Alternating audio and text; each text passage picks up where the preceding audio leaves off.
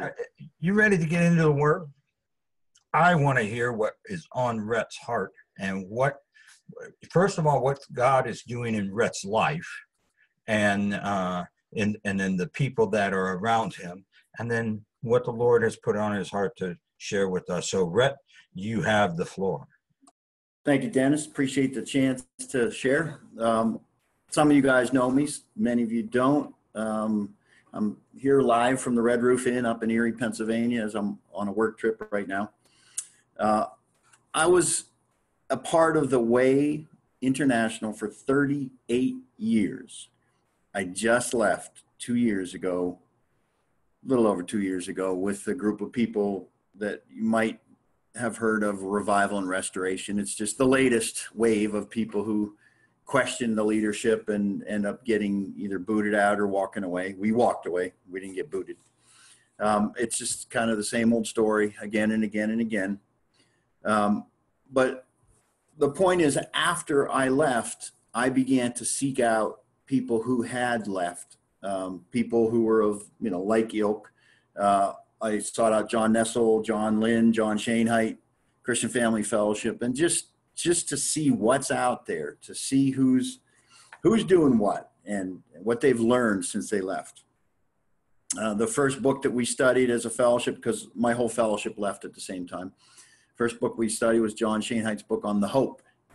And we worked that every Tuesday night for a number of weeks, read it together, read it out loud, worked the word on it, got very, very excited about the hope. Next, we did actually Old Testament history, which we did in preparation to my wife and I going on the Bible Lands tour with John. And Mina Hacker came there, and Janet was there. And I don't know if anybody else here, I don't think anybody else here was with us, but it was a wonderful time of reconnection with believers and seeing what people have been doing. Like I said, we have a small fellowship that I lead and get to teach the word. But one of the other things I like to do, and I started a little group called Fellow Laborers. So if you ever see a email coming from Fellow Laborers, that's me for right now. But what it is I try to bring in people to the Pittsburgh area. We've picked out a hotel where they've got a nice big room. And so far we had a seminar on our Lord Jesus Christ with John Nessel this January. And then just 2 weeks ago, hi, Michelle. Michelle was with us there in the Holy Lands. Just a little over 2 weekends ago, we brought John Shainheit for a weekend on the Hope. And it was I just want to say the time I spent with John, I felt like I had my best friend there with me. And, it had been 30 years from the time he left the Way, and I was involved when he was fired, and so was my brother. So I was very intimately knew what had happened, and I reconnected with him throughout the last couple of years, and then again at our trip to Israel. And then when he came, he was just the most personable, down-to-earth guy, not just with me, but I heard that comment from 3, 4, maybe 5 different people that were with us for the weekend, how just down-to-earth, friendly and personable that John is, yet he gets up there and teaches the word like you guys know. So I've got more plans for people, but I can't tell you everything yet. But those that are interested, we are going to do a trip to the Creation Museum and the Ark Encounter. It's in northern Kentucky, just south of Cincinnati.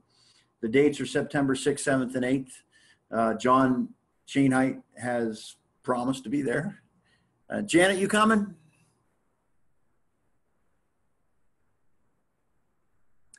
Sure, I would love to. Okay. I've been talking it up. Good. I guess I got to better find a hotel that we can get reservations for, so I'll work on that. What I want to teach on tonight is basically building upon what John Shainheit taught Sunday morning fellowship. We have local believers that have a great big household, Victorian, Ron and Mary Gordon. And when he taught there, he taught on this subject that it really is a continuation of the theme from some of these online fellowships, and it's a theme on suffering.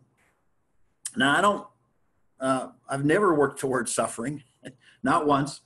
And I realized after I had, John had taught this and it really hit me. And I decided that's what I wanted to work on to expand upon what John taught. And then as I been catching up on the night or the online fellowships, I see that Andy Trimble taught 3 times on suffering. Gabe Hickman taught once on suffering, and there's still more to teach. So this aspect of suffering, like if you want to take your Bibles or your smartphones or whatever you do there, turn to Philippians 1:29. And I jump around from the King James Version, some Rev and some NIV. So hopefully whatever, when you're reading it in your version, it won't be exactly like what I'm reading, but the gist will be there. In Philippians chapter 1, verse 29 says, "For unto you it is given in the behalf of Christ, not only to believe on him, but also to suffer for his sake." Now, I read this and I say, suffering's not on my radar, right? I didn't get in this thing to suffer. I don't remember Romans 10, 9, and 10 talking much about suffering. It says, make him a Lord, right? But it's all over, and the more I look, the more I realize that this theme is there, and it's there for a reason. Now, the verse that John taught is in Colossians. So if you want to go to Colossians chapter 1, give you the background. This is Paul, of course, writing both Philippians and Colossians. He wrote them from Rome. He was under house arrest. He had been there for about 2 years, perhaps. He had been arrested in Jerusalem, beaten, taken into custody. The captain saved him, chief captain saved him. He spent 2 years in custody in Caesarea, which we visited. Not much left there, but there was a prison once upon a time. And Paul spent 2 years there in prison. And then they took him to Rome on a ship. He was shipwrecked along the way. He spent winter in an island there. And then in the spring, they finally made it to Rome. He was under house arrest. Now remember, there's no plumbing, no indoor plumbing, but he's chained to somebody 24 hours a day, chained to a Roman guard. So just imagine it's not a comfortable situation, right?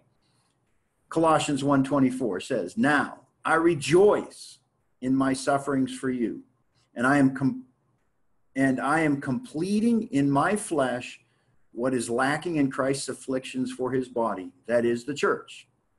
Now that's the CSB version, but yours is probably pretty close. He's rejoicing in sufferings, and he's completing in his flesh what is lacking in Christ's afflictions, and that's the word philipsis, excuse me. The first word, sufferings, is pathema.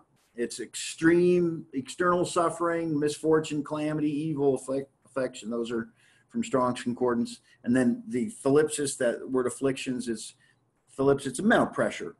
Pressing together, mental pressure, oppression, affliction, tribulation. It's translated all those different ways. So here he is. He's rejoicing in sufferings, and he's completing in his flesh what is lacking in Christ's afflictions for his body, that is the church. Now wait a minute. Didn't Jesus Christ pay the price for all sin? Isn't that what we've learned? Colossians 1:14 says, "In whom we have redemption through his blood, even the forgiveness of sins." Now, Jesus Christ paid the price, yet there are times he paid the price for the sin of mankind. But what about this sin that happens upon us, and it's by someone else, and it's an affliction or something that's brought to us from somebody else? They're not confessing their sin. They're not even necessarily born again. What happens? Who pays the price for that sin? You'll see that you do. You do. We do. All right? Christ paid for the sins of mankind, and someone repents, makes him Lord, he receives remission and forgiveness for those sins, reconciliation with God. But how about these unconfessed sins committed against us? This verse shows us we have the privilege of filling up the sufferings of Christ. We take on some of those sufferings, current things that are happening, and we pay the price for that sin that was against us. So now picture a game of pool. Sin is like the cue ball. So that cue ball hits, and one ball hits another, hits another, hits another, hits another, hits another. The balls are spread out on the table. The impact of the sin of that cue ball continues to be spread. So you could, John used the analogy of racquetball. I don't play racquetball, so I didn't necessarily get that one. But in racquetball, I guess there's walls, and the ball, when you hit the ball, it can just keep bouncing from wall to wall to wall to wall. And he said, picture that being sin. When someone sins against you, and then you turn around and you lash out and you sin against someone else, then that ball keeps bouncing against the walls, and the consequences of sin keep going on and on and on, doing further damage. Well, somebody, us, has to take that sin and absorb the impact of it. My wife doesn't like the thought where you're trying to figure out the wording. It's not absorb the sin. We're not absorbing the sin, but we're absorbing the impact of the sin. When the sin hits us, it just slides down, okay? Slides to the floor and stops bouncing.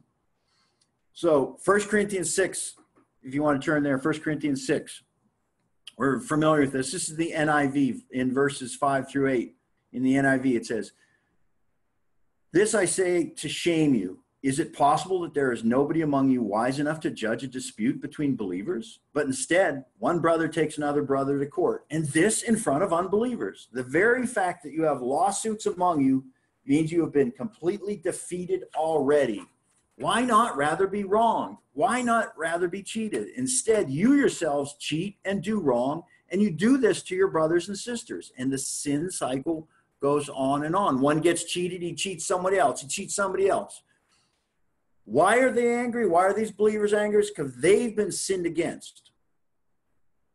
Undeservedly, perhaps. If they don't absorb or they don't suffer the impact of that sin, it's going to continue to reverberate from one believer to the next, from one person to the next. For instance, your boss gets cut off in traffic on the way to work. The boss comes in, he yells at you. Then you come home, you yell at your wife. Your wife yells at the kids, your kids kick the dog, right? The cycle of sin just keeps going on unless somebody decides to forgive. Someone has to absorb the impact of that sin. Now, in the Old Testament, we're going to go to Genesis chapter 4 here. This is the first use of sin in the Bible. And this Hebrew word, there's a bunch of different words for sin, but this Hebrew word is, it looks like chata, off. I don't know. I don't know Hebrew well. It's the first word of sin used in the Bible. In Genesis chapter 4, verse 4, it says, and Abel, this is the NIV, and Abel also brought an offering, fat portions from some of the firstborn of his flocks. The Lord looked with favor on Abel and his offering, but on Cain and his offering he did not look with favor. So Cain was very angry, and his face was downcast. Then the Lord said to Cain, why are you angry? Why is your face downcast? If you do what is right, will you not be accepted? But if you do not do that which is right, sin is crouching at your door. It lies down at the door. It desires to have you. Sin desires to have you, but you must rule over it. That's pretty clear. And in the Old Testament, the word sin is also translated debt. Sin leaves a debt. And this debt has to be dealt with, Sin has substance. It's something you can feel, something that can do physical damage. And the emotions burn in your brain. It's like you're building new connections. And just like you build new connections when you learn stuff good, you build connections when you learn stuff bad. And your mind might just keep going back to that sin over and over, just replaying the emotion, replaying the hurt, replaying it. And then it continues to do damage to you. So verse 8 in Genesis. Here, now Cain said to his brother, let's go out to the field. While they were in the field, Cain attacked his brother Abel and he killed him. Cain did not rule over that sin. He let the sin rule over him. Sin has weight. It's a debt. The Hebrew word for forgive literally means to carry away the sin. Now, Genesis 50, it's a great example. Genesis 50, this is the story of Joseph and his brothers. Joseph's brothers sold him into slavery. First, they were going to kill him, but one of the brothers talked him into selling him into slavery, and they just told the dad that he was dead, but he really wasn't. So Joseph spent, I'm going to say he was 17 when this happened. He was 30 years old when this incident comes. So that's 13 years he's been, is that right? Yeah, 13 years. Okay, so Genesis 50, verse 17. So shall ye say unto Joseph, forgive, I pray thee now, the trespass of thy brethren and their sin, for they did evil unto thee. And now we pray thee, forgive the trespass of the servants of the God of thy father. And Joseph wept and spake with him. So to lift, to forgive is the word nasa. It means to lift up, to bear, to carry, to support, to sustain, to endure. It's a physical thing when you're carrying the weight. If you look in Leviticus chapter 16, go ahead and go there. In the Old Testament, there was one day of the year, the Day of Atonement, where the high priest would go into the holiest of holies. And this is the account of it in Leviticus 16, 8 through 10. That high priest is to cast lots for the two goats. He's bringing two goats. One is for the Lord, and they sacrifice it, and the other is for the scapegoat. You've heard that word before. Aaron shall bring the goat whose lot falls to the Lord and sacrifice it for a sin offering. But the goat chosen by lot as the scapegoat shall be presented alive before the Lord to be used for making atonement by sending it into the wilderness. So the sins of Israel will be put on the scapegoat and sent off into the wilderness. Somebody's not muted, by the way. I can hear you in the background. So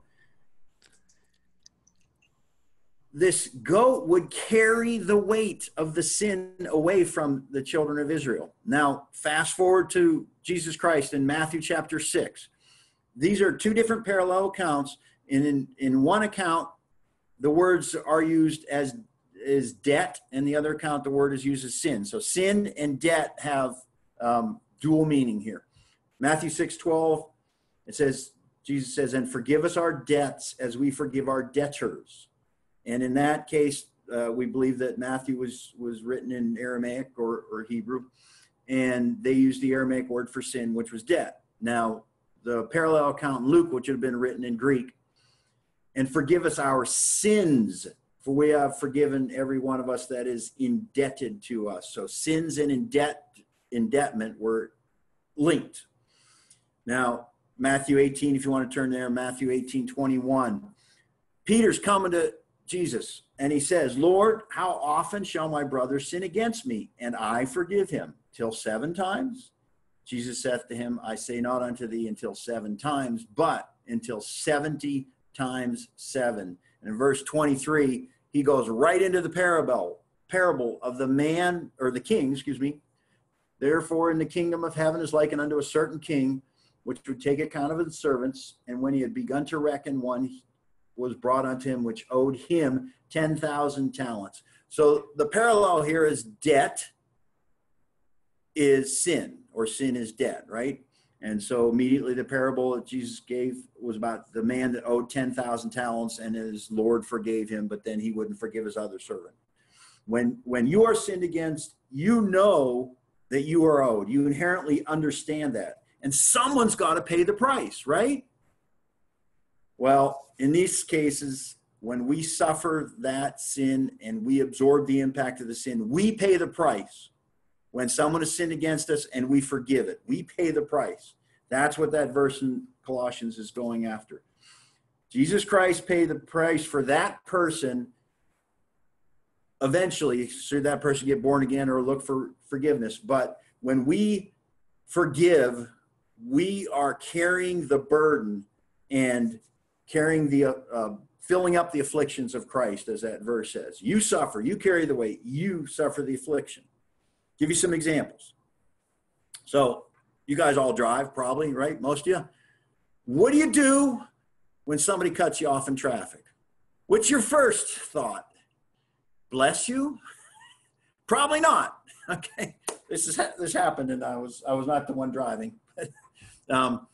It's very common that we immediately want to react. Well, that's how road rage happens, and that's how further accidents happen if you don't literally just forgive when someone's imperfection in their driving. This is from the Rev, 1 Peter 3, verse 6, do not repay evil for evil or verbal abuse for verbal abuse, but on the contrary, bless. For this, to you, this you were called, so that you will inherit a blessing. So yeah, that's what you should do. Somebody blesses you or somebody pisses you off out there in public, you bless them. That's what it says. That's a hard thing, but that's what it says.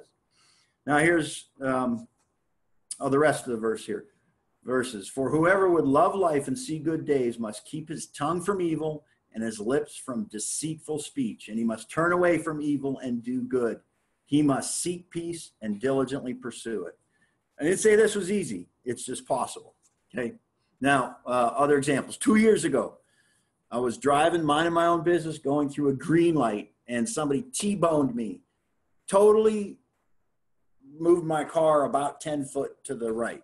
So it totaled my car. I missed days of work. I went to physical therapy for 9 months. Who bore the brunt of that sin? It wasn't the girl she was high and she ran a red light and she, maybe had to pay deductible on her collision if she had it. But I had to bear the brunt. You see that? I bore the brunt of that sin. Her sin affected me. So I had to carry that weight. Now, I never saw that woman again. I don't have the chance to ever, say to her face, I forgive you. But in my heart, I have to do that. I have to forgive her. I have to carry that weight. All right. Matthew chapter 5 says, blessed are they which are persecuted for righteousness' sakes, for theirs is the kingdom of heaven. And I'll tell you the incident while I'm reading this, because just about a month ago, I was in York, Pennsylvania, and I do inspections on other people's work. And I was there 3 days in a row. The first day, I actually witnessed to one of the clients, and it was spontaneous, and I think it really blessed her, and I think it was inspired of God. The next morning, the very next time I saw the guy that was with me, he's one of the energy auditors from the group, he tore into me, exploded on me in just a really crazy fashion. And it took me a while to realize why, because I had spoken the word the night before. He didn't like it, didn't say anything, but that next morning, as soon as I did something that pissed him off, he exploded on me. Now, I just shut my mouth. I didn't fight back. I didn't know where it was coming from. I didn't know what was going on, but I knew enough to just shut up and take it. And I did. I absorbed the impact of that sin. And then when the incident was done, it was over. Not another word had to be said. The incident was diffused because I carried the weight. I bore the sin. I did, what little suffering was there, I suffered it. That's Matthew chapter 5, verse 10. Blessed are they which are persecuted for righteousness' sakes, for theirs is the kingdom of heaven. Blessed are ye when men shall revile you and persecute you and shall say all manner of evil against you falsely for my sake. Rejoice and be exceedingly glad, for great is your reward in heaven. For so persecuted they the prophets which were before you. Let your light so shine before men that they may see your good works and glorify your Father which is in heaven. So you take your turn, you absorb the impact, you carry the burden, and you forgive the sin for the sake of others. Matthew 5:44, later on in that chapter, Jesus goes on to say, but I say unto you, love your enemies, bless them which curse you, and do good to them that hate you, and pray for them which despitefully use you and persecute you. I remember reading these verses and saying, I don't understand. Well, I think I understand better now. I think I'm beginning to see just why that is filling up the sins, right? Taking on sins that are directed at us, forgiving them, carrying the weight, diffusing the impact. 1 Peter 2, if you want to go there, 1 Peter 2, verses 20 through 23. This is from the NIV. But how is it to your credit if you receive a beating for doing wrong and enduring it? Now that would be suffering for reaping what you sow. And that's not the kind of suffering we're talking about here. There's a lot of that going on. You're suffering, you're in jail because you robbed a bank, for instance. None of you guys, hopefully. But that's suffering for doing evil, right? And there's plenty of that in life. So, but this is not what we're talking about. How is it? Excuse me. But if you suffer for doing good and you endure it, this is commendable before God. To this you were called, because Christ suffered for you, leaving you an example that you should follow in his steps. Verse 22, he committed no sin and no deceit was found in his mouth.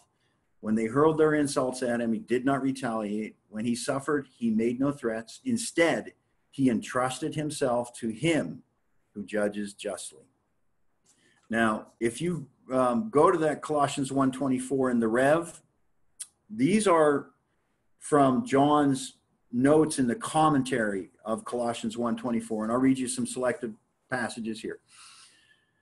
When a person sins against another, from God's viewpoint, it is the person who has sinned who owes the debt. But in real life, often the sinner either cannot pay the cost of sin or he refuses to pay it. The financial cost of that sin is the easy part to pay. But even that is seldom completely paid for one to whom has sinned. For example, if a woman's purse is stolen and it costs her hundreds of dollars and dozens of hours to replace everything, who pays for that sin? If a man is falsely accused of murder and he's put in prison, it takes him years to prove his innocence and rebuild his life, who pays for that sin? If a little girl crossing the road is hit by a drunk driver and is crippled for life, who pays for that sin? In real life, it's the people that are sinned against who regularly have to bear, to suffer, the mental, the physical, the emotional, and the financial cost for that sin. This is still John's commentary. At the most fundamental level, sin is always paid for by forgiveness. When we were unsaved, we were all sinners and incurred the debt that our sin created. But Jesus paid for our sin by forgiving us and dying in our place. But in our day-to-day life, people sin against us. And when it comes to those sins, we have the opportunity to be like Christ. When a person sins against us and technically owes us the debt of sin, we can pay the debt by forgiving them. Our paying the debt for someone else's sin by forgiving them doesn't pay for their salvation, but it keeps the sin from causing us to sin by being angry, bitter, seeking revenge, etc. And thus, we add to the sin cycle. We keep the sin cycle going, right? How can we stop this sin cycle? It stops when some godly person like Paul decides to complete the thing that is lacking and pays for the sin by forgiving it. In Paul's case, he suffered a lot, and he could have passed that sin along by being angry, bitter, and nasty to the people around him rather than paying for it by forgiving it. When a person forgives, he's like Paul, who said he was taking my turn to complete in my flesh the things which are lacking of the afflictions of Christ.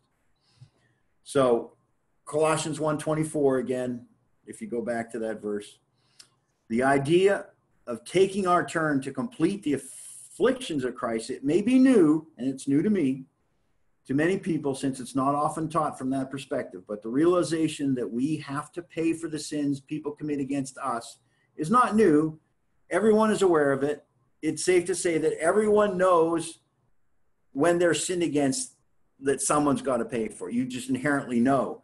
And it's hard to say that guy's going to get away with it. Like, he sinned against me and I forgive him, but now he gets away with it, right? That's what you're maybe telling yourself, but he's not going to get away with it. And we don't want to have the attitude that, you know, he's going to pay at Judgment Day and burn. We would love to see that guy repent and have forgiveness of sins, just like we've received, right? But the antidote to our being angry and bitter when the world treats us badly is to be totally willing to be like Christ, to suffer the sins of others so that the cycle of sin ends at our door. Look at 1 Peter 2, verse 21. For you were called to this because Christ also suffered for you, leaving you an example that you should follow in his footsteps. You see that theme of suffering throughout the epistles, the church epistles and the general epistles. When he was verbally abused, he did not abuse in return. When he suffered, he did not threaten, but he committed himself to the one who judges righteously. And in 1 Peter 4:13, but rejoice inasmuch as you are partakers of Christ's suffering, that when his glory shall be revealed, you may be glad also with exceeding joy. So if we can genuinely love others and forgive, we keep in mind that we will be rewarded for our forgiving and the injustices done to us. Then we can do what this says in Colossians 1:24, and then we can also rejoice in that suffering. So, amen.